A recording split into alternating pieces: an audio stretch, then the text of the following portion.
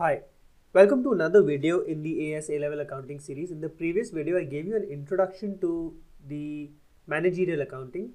We studied some costing terms.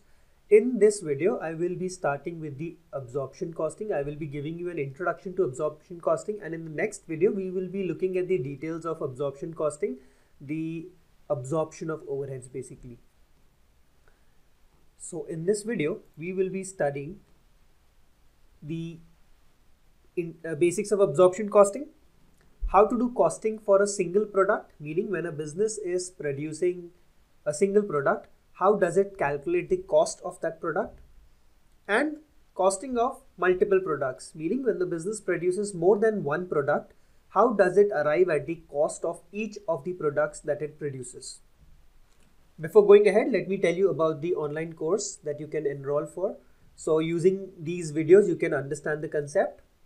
After that, if you want to practice more questions, if you're interested in studying the subject in detail with me, you can enroll for the course. I will be putting up the link to the courses in the description box below. You can subscribe for the free preview.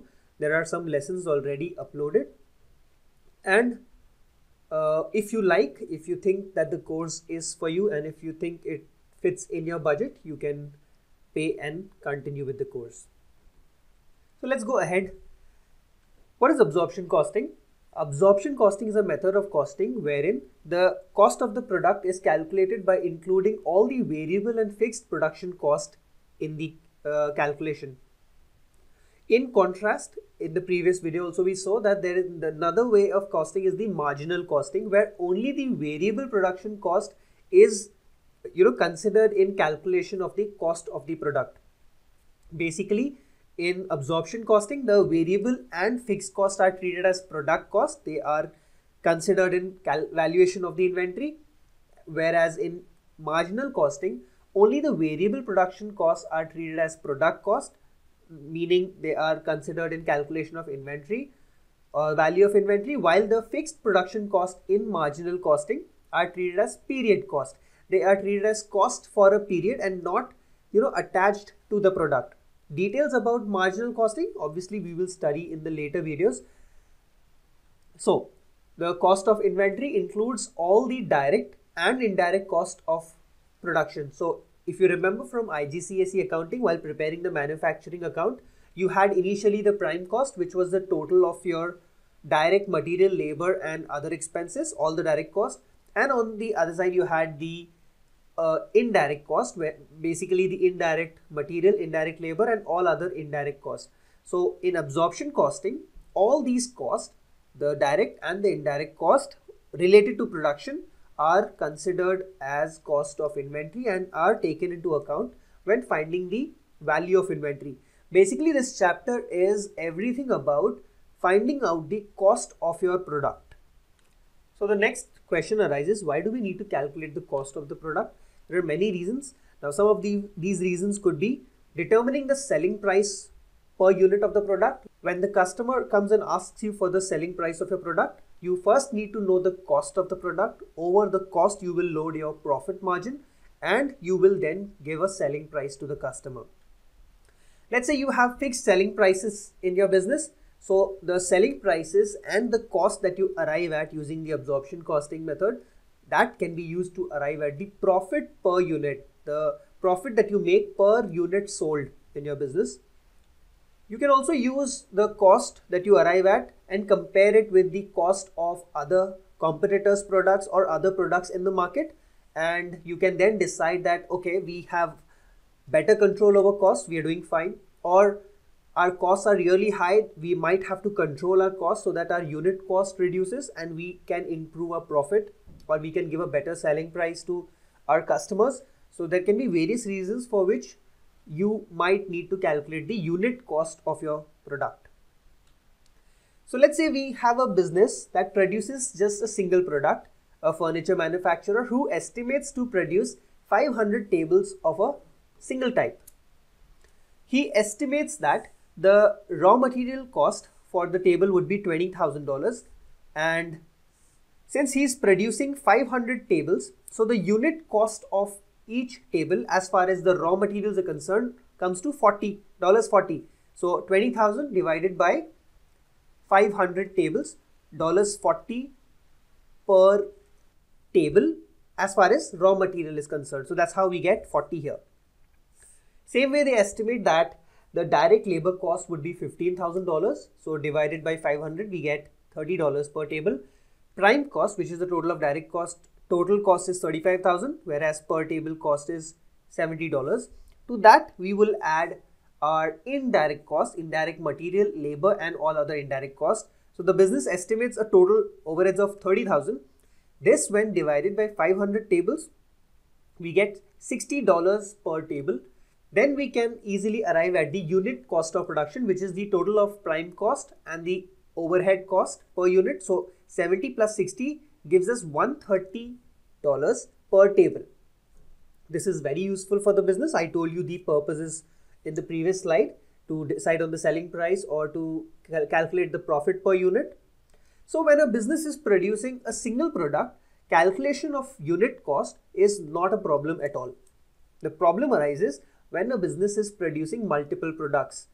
The higher the number of products being produced, the more complex it becomes to arrive at the unit cost of each product.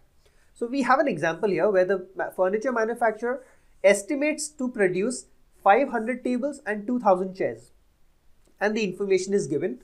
So for 500 tables, raw material cost and direct labor cost have been given, which is same as the previous slide, 20,000 and 15,000. Total $35,000 for 500 units of tables. Whereas for chairs, the raw material cost is 30,000 and 20,000, total 50,000 prime cost for 2,000 units. Fine. So if I try to calculate the per unit prime cost for each of them, so for tables it will be 35,000 divided by 500, so $70 per table. Whereas for chairs, if I try to calculate the prime cost per unit, 50,000 divided by 2,000, $25 per chair, which is fine. So till now it's okay. So we have arrived at the unit cost of each product, only the prime cost, not the total cost. Then the business estimates that it will spend total of 60,000 on overheads. These might include your indirect material, indirect labor, indirect other expenses. Now the problem here is, when the business was producing just a single product, it was okay to divide the entire indirect cost by the total units being produced because it's just one type of product. But here the $60,000 cannot be directly divided by the total output. Why? Because the nature of indirect cost is such that you cannot link it to individual products so easily. That's why they are called indirect cost. Direct cost means cost which can be directly linked to the products, while indirect cost cannot be directly attached or allocated to any particular product.